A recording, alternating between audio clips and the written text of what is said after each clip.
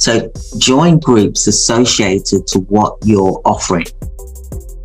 Okay, you want to do that. You want to make sure you join groups where you can get business from. It's okay to network with other organizations like yourself, but what you're looking for is to get work. So you want to connect with those that are able to give you work. That's your first priority as well. So join groups associated to what you're offering. Do a YouTube video to rank #1 on Google. So you can do a video and that will put you as a strong choice for Google, for example, for your organization. That is one way. Do a video about what you offer, what services do you offer, where you're located, and use the right tags, the right wording in your video description. Okay, so create a nice script about what it is that you can offer. Okay, this is about online presence. This is what I'm talking to you about. Social media as a platform. And that includes YouTube. Is very, very good. Find multidisciplinary teams to work in partnership with. Comment on other people's posts. And I say comment you like, and you say, wow, that was really informative. It really resonated with me. I like the part where you said about this, that, and the other. And you just leave it at that. Okay, you're building up a relationship.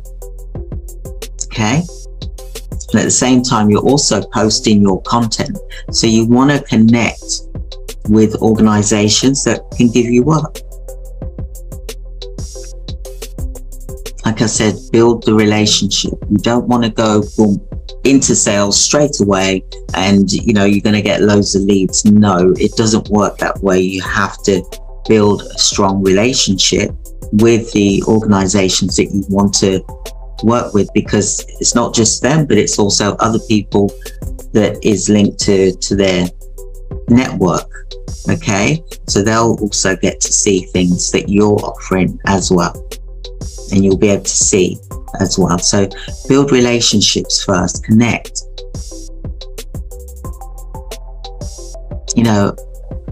Add friendship on Facebook, for example. Yeah, do a friend request. You can also be on Twitter.